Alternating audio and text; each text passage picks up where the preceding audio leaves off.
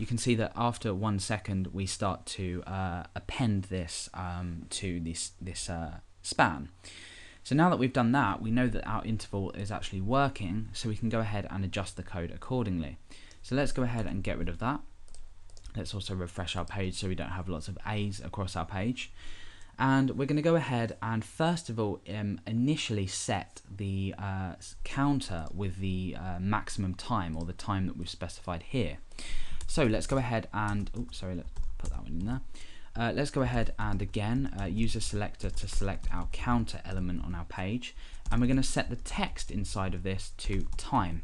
So what this will do is it will initially set our counter value inside of here to 10, or whatever value that we feed in just here. So for example, if we were counting with 5 seconds, that would initially set this to 5.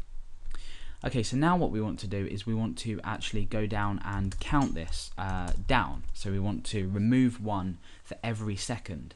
So time equals time minus 1. Every second it will minus 1 from this original value time, which is at the moment specified as 10. So now what we can do is we can go ahead and just test this.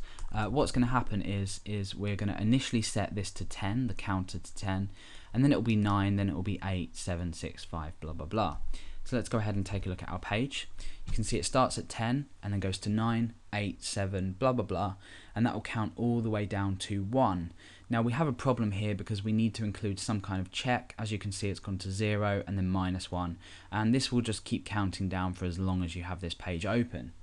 So what we want to do is we want to catch this countdown at the value 1, and when we have caught it at 1, we want to go ahead and clear the interval and then redirect the user to a particular page.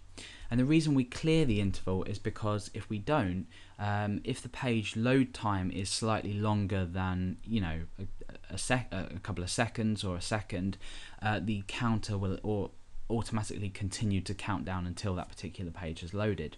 So we can do a demonstration of this. If we were just to go ahead and set the window location equals URL, again we're picking up this variable from here and placing it here. So after 10 seconds we're redirecting to this URL here. So let's go ahead and check this out and you'll see what I mean. Oh yeah, okay, so yeah. Okay, so the reason this hasn't worked is we need to include an if statement to actually check if the time is equal to 1. So if time is equal to 1, we want to redirect the user to the URL that's been specified or fed to this function. So when time is equal to 1, we redirect the user. Let's go back and check that. Okay, so we're starting at 10 again and we're counting down. Now watch very carefully and see when it gets to 1, you might see it flicker to 0. Oh no. Let's go ahead and do this at 5 so we can see what's happening a bit clearer. Go back there.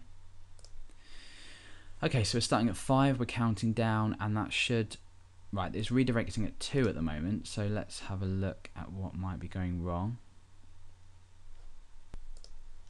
Oh, of course, yeah, so we want this at 0. The reason this is happening is that we are checking at it when it gets to 1, and before we have a chance to go ahead and show this time, it's actually already redirecting the user. So we have a couple of options. We can either set this to 0, or we can bring this up to the top and keep it at 1. So I'm just going to leave it here and say if time is equal to 0. Okay, so back to the page. We'll check that actually works. So 5, 4, 3, 2, and 1. Let's just wait for that. Right, at 1 it redirected. Now if we have, say, a page that's slightly more, takes slightly longer to load, for example, let's say ebay.com, and when we go ahead and test this out once again, hopefully eBay takes a bit longer to load and you'll see this flicker to 0 before you actually see it redirect. There we go. Right, you saw it flicker to 0 before the redirect happened, and that's because the ebay.com website obviously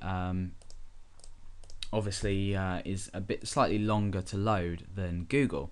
So we have a problem here, and what we need to do is we actually need to go ahead and clear the interval before we actually redirect the user. So we want to go ahead and say clear interval, and this is above just before we redirect the user, so we want to stop the interval. Now remember earlier I called this interval interval, so now what we can do is, because this variable interval is equal to this function, we can go ahead and specify interval in this clear interval here as a parameter. So that will get rid of the interval and it will stop the counter. And what this means is that the counter, this whole thing will no longer run. And therefore when we return back and refresh, you'll see it count down. It will stop at 1, wait for the load, and then it will redirect the page. So it's a minor thing. However, when you include something like this code on your website, you want to make sure that you're not leaving the user hanging. So, and displaying the incorrect figure. We want it to stop at 1 and then wait for the page to load. We don't want it to go, into 0 or even minus figures.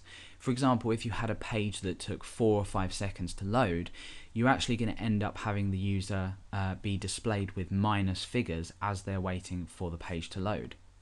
So now we've successfully completed this timer or this countdown to redirect. If you want to use this on any page, all you would have to do is include counter.js on a page that you want it to be used, and you'll go ahead and include an element with an ID of counter, or you can change this and specify which element you'd like to count down in. For example, we could count down inside of a paragraph, and we could call this count down, and then we could change this to count down, and it would work in exactly the same way. You see we start counting down, but we've just done this inside of a paragraph. So as long as you've written it in this way, it's an extremely flexible way of simply including this, including something with the ID of countdown or whichever you choose, and you can use it across your website. So that is a countdown to redirect using JavaScript and jQuery.